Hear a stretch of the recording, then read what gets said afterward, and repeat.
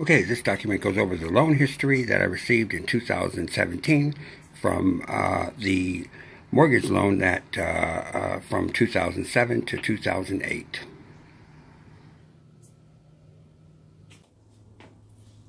And as you can see here, everything was going fine. Payments are on time, 110 of 07. We have payments here for 212 of 07. Everything's going just fine. And moving along up until I get this next one.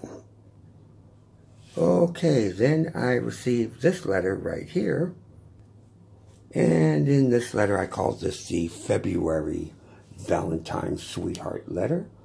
Received February 11th, pretty close to Valentine's Day there, and that I owe them $9,900 in past due payments. So, and then shortly after that, received the second letter. Okay, and this one here is the kicker here. This one, it says here that this is my special forbearance plan, okay? Now, keep in mind, I'm not late on any of my payments, but I get this special plan for me. And well, let's see what's so special about it. This one says that I'm currently, your loan is due for 6 installments, November 1st through April 2008. As agreed, promise, blah, blah, blah, payments, resolve your finances. Okay, we will instruct you, we will instruct our foreclosure counsel to suspend foreclosure proceedings once this initial payment has been received.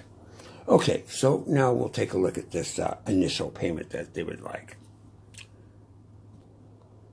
Okay, but before I show you their next wonderful offer on my initial payments that I need to send them, my normal mortgage payment is $2,497.57. So that's the number we want to focus on because it won't change. Okay, now let's see what my new special letter is asking me to pay.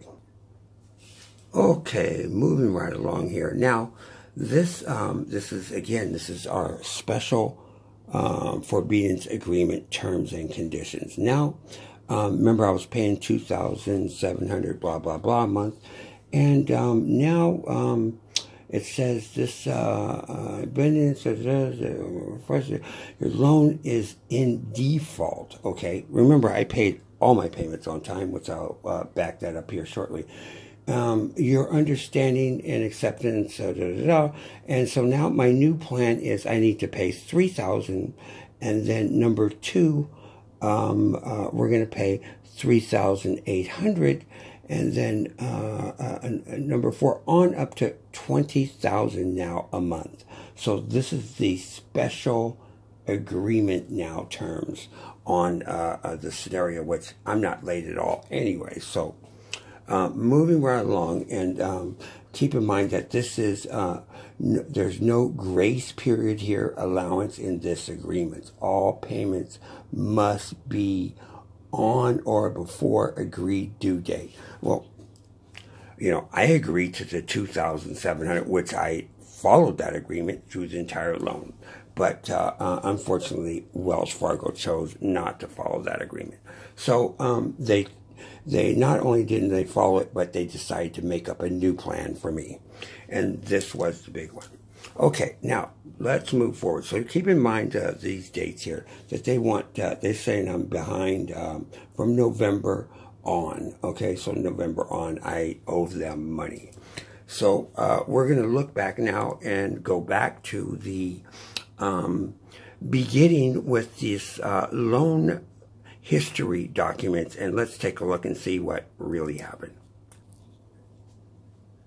Okay, we're moving right along here again. So now we're at this loan history documents, and this is going to go over the details on my payment history that they received on their end. Okay, moving right along here. So what you want to pay attention to on this document is the amount received and take a look at the PROC date. That's the processing date. So, as you can see in this one, 12/10, that's 2006, they received a payment. And they also received a payment on 12/11. Okay, that's 2006. So there's already, we can see that everything is moving fine. So on 11/10, they received a payment, and on 12/11, a payment. So what we're going to do is start off with 2007 and go from there. Okay, we're moving right along here. So now we start off with a payment received for 110, amount received. All the green ones are the ones where they received. So then we go to 212, payment received. And then we make sure it's adjusted over here as well. So 312, payment received.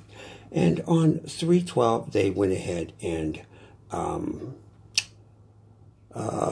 326, they went ahead and for some reason subtracted that one. So 327 payment, 410 payment, and 511 payment. And we have one subtraction there as well. Okay, we're moving right along. So we left off, our last payment over there was on 5/1, and we have another second payment on 5/1. Okay, and 6/1, 6/29, 8/1, and down here at the bottom, we have 8/31 payment. Okay, if you see that way, 8/31 payment at the bottom, right down there, 8/31.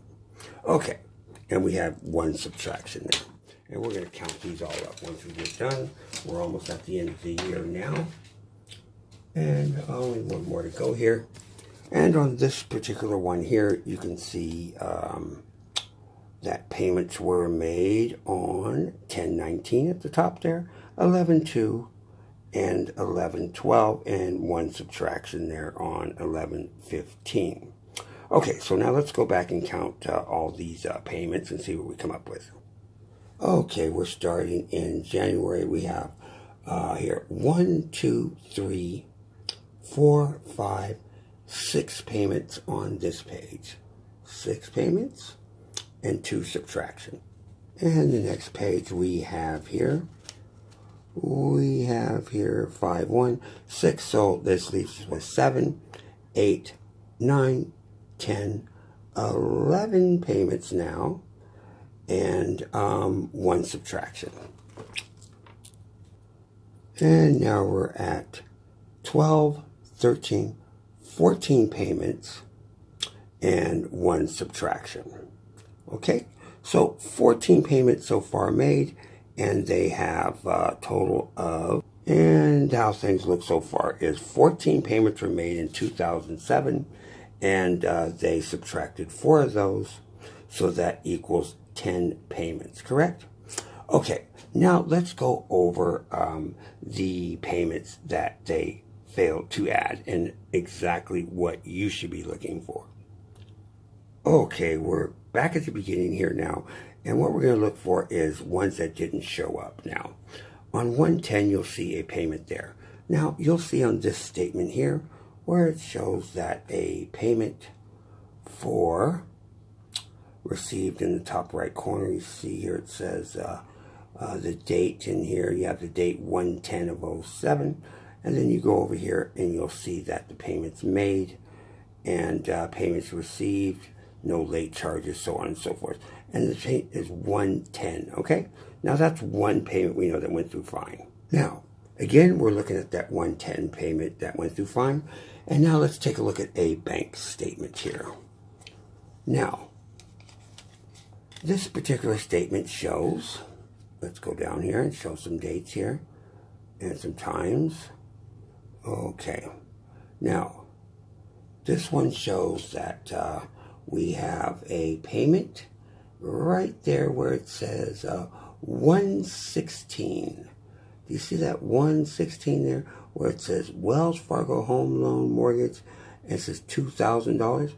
Well, that was a auto mortgage pay. Okay, they had one on top of it that it said non-sufficient fund item return. But this one went through on 1/16. Now let's go back and take a look at this here. Do you see a credit here for 1/16? I certainly don't. I see a payment for 2/12 is the next payment. You see where it says processing date? Processing date? I don't see any payment for 1/16. 2/12, okay, is the next one. So that's one payment they missed. Now we're going to move on to the next one. If you'll take a look at this date right here, it says 3/26. And if you look closely, you'll see how much money they received on 3/26, 0.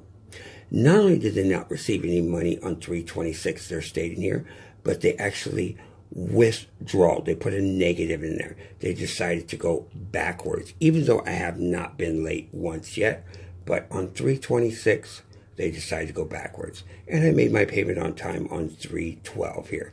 For whatever reason, we still don't know why. Insane. So now let's go ahead and take a look at my payment that I made on 3/26. This is a receipt of a cash payment. This here is my name. It says Timothy Brown here, believe it or not. And this is a blown up version. And then you'll see here on this date here, it shows, what's that date say? 3/26. 3/26. And how much did I pay? I paid that much. This is an actual Wells Fargo bank record where I went and paid cash. And now let's scroll down here. Scroll down here. And as you can see, that's what it looks like. There's transaction numbers. Everything you need to know. And there's the account number, and the payment was made on 3/26. Cash walked in to this John, whatever teller's name is. Okay? Now, let's go back and take a look at what they gave me for 3/26. Those kind-hearted folks.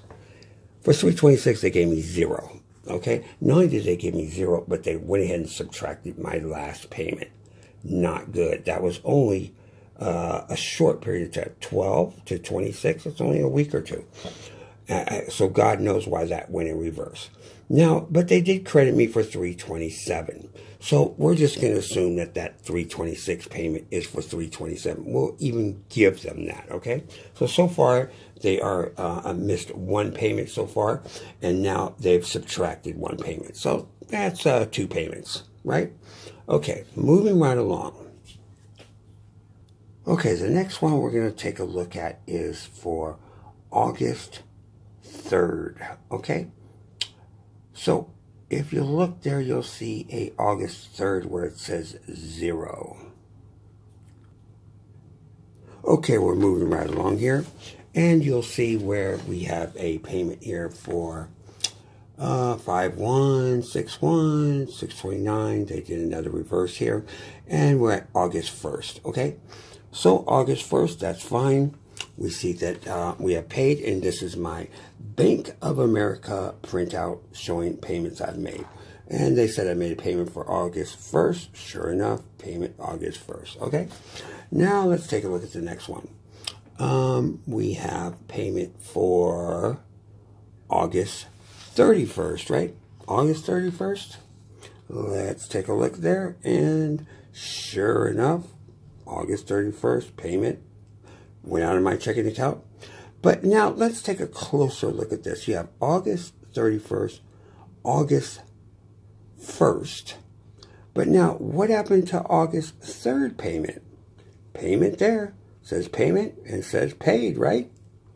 Now let's take a look and see if they actually credited my account for this August 3rd one.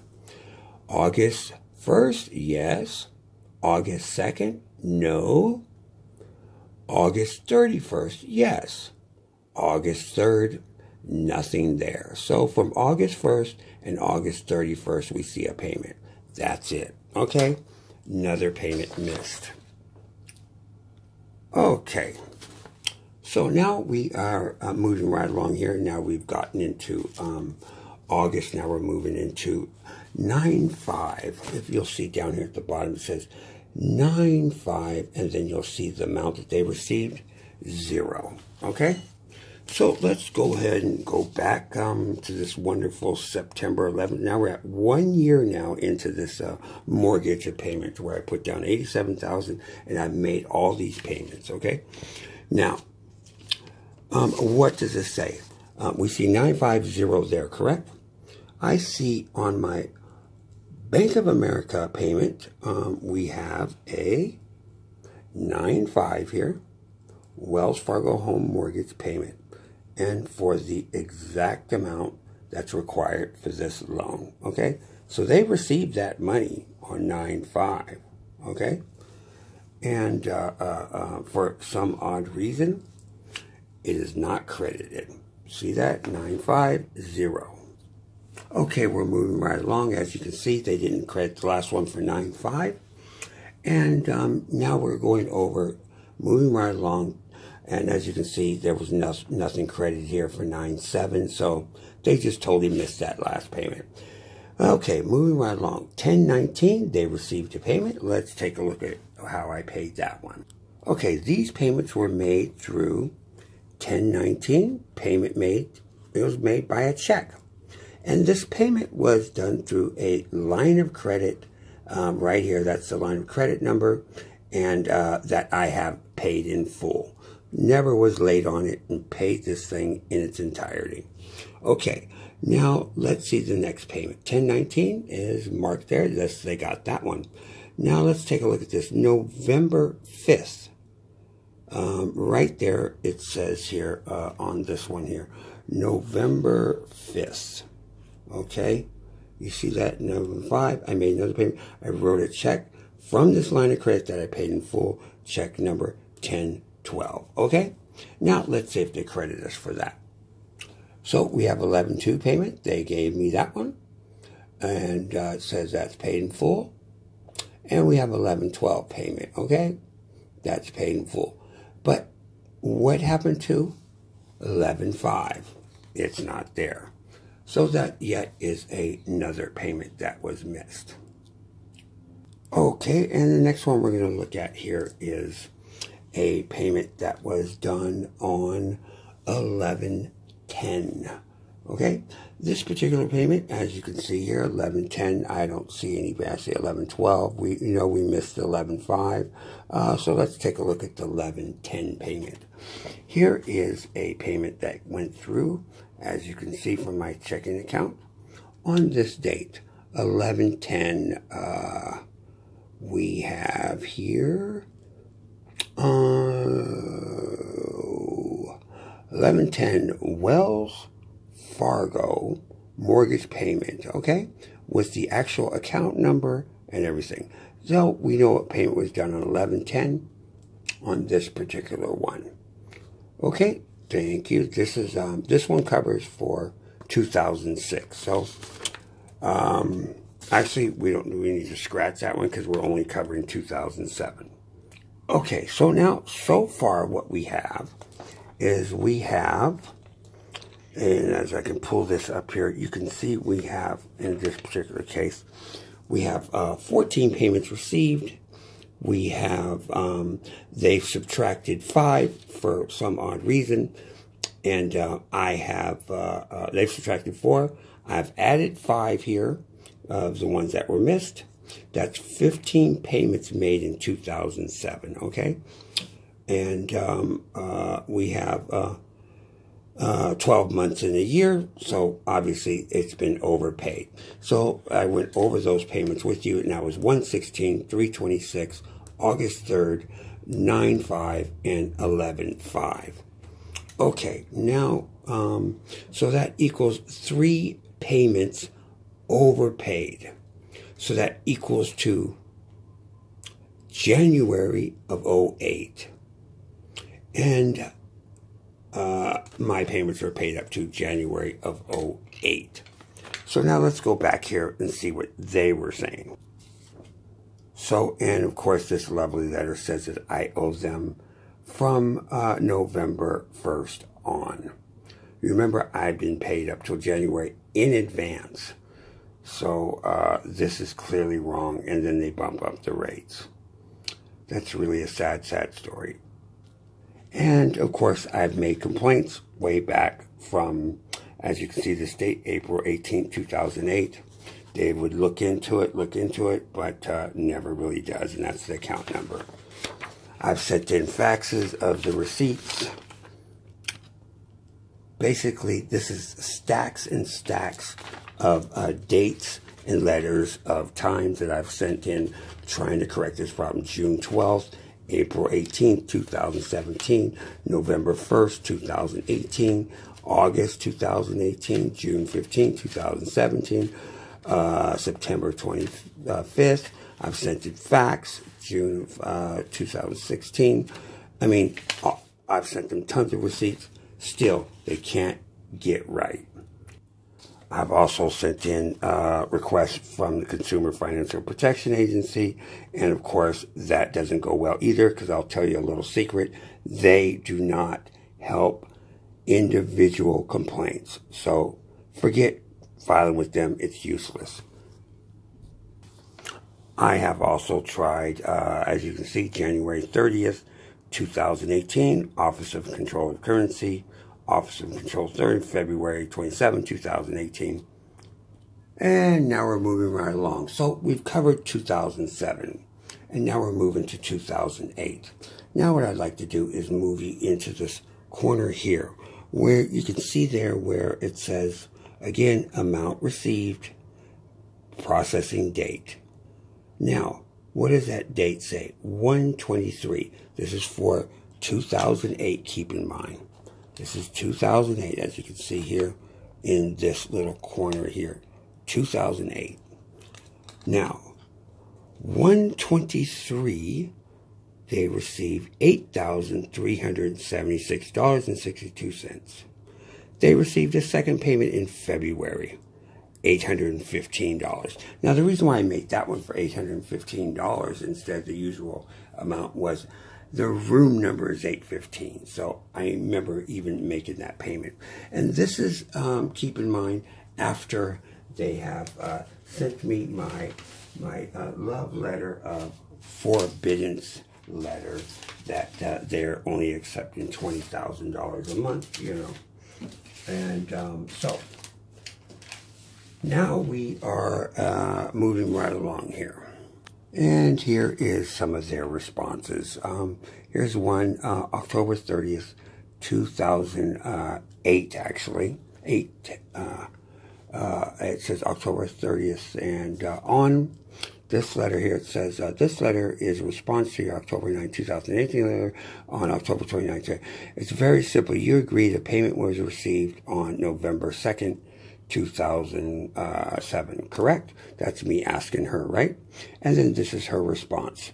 Below is your response, how she responded back to me. She says, we can confirm that payment was applied to the account on that same day, November 2nd, 2007, okay? And then, so I repeat, Wells Fargo's response is that they received the payment. So we can confirm that we received November 2nd. Okay, so why does the April 2008 demand letter sent to myself, Tim Brown, say that payment is due November 1st, 2007? So she's even admitted here that she received a payment for November 2nd. I know that they received it. So, and then it says past due November 1st and on, right? Remember? So, I don't get this at all. So my letter back to them is, the demand letter, when they sent me saying way back when that I owe from November on, it was sent in April of 2008, okay? That left them 4 or 5 months here to think about asking for a payment that they received actually on November 2nd. Remember, she agreed, Wells Fargo, 2018 agreed. So customer paid on November 2nd. So why in April 2008, the bank, Wells Fargo, is asking for another payment in November 2007? So basically, they want to get double paid on that one. The bank agreed in 2018 that it has received that payment, and payment went through and was credited to the loan property. So why are they asking for a payment the day before then? Hopefully it's pretty clear what the problem was. So, of course, then I wrote back. I said, now, what does this do about the credibility of the demand letter going into default and foreclosure letter? It makes it okay to ask for more money for payments that you have already received?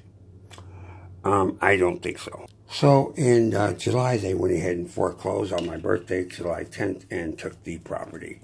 Now, as you can see here, their response back to all these missed payments is we respectfully deny the allegations that you were foreclosed on incorrectly, and we could confirm all received payments have been applied accurately. I showed them 5 that weren't there, okay? We regret this is not the outcome you expected. Too bad we just took your house. And then, of course, as she moves right along, she repeats herself. She says, going forward here, we recognize you believe payments were misapplied. Yes, of course, we said that. And not applied to your account. And we confirmed that the payments were accurately applied. No, they were not. We regret that this isn't the outcome. This isn't the outcome. Well, yes, you wrote that up here too.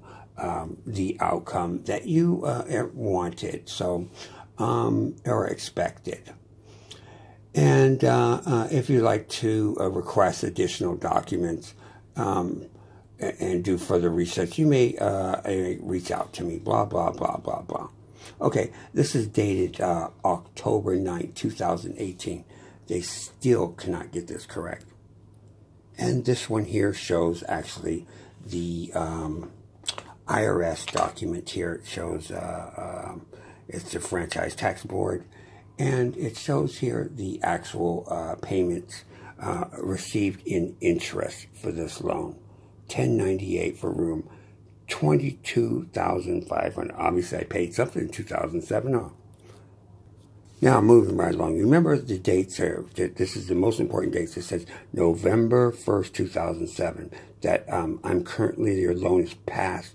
Loan is due for 6 installments. Obviously, I showed you 15 installments. So, for 2007. Now, let's just go ahead and look back at one of their other documents I came across here. Now, what does this say here? It says 5/1 of 07 on up to 4/1 of 08. Now, remember, they said I'm past due and it's going into foreclosure. What does it say here? It says 11/12 payment. Okay, payment received. This is for this loan number. Okay, now what does it say? 11/2, right? She confirmed that the payment went through. Another payment. So what is going on here? What, they just want more and more money? So I just keep sending them more money because they can't even follow their own documents?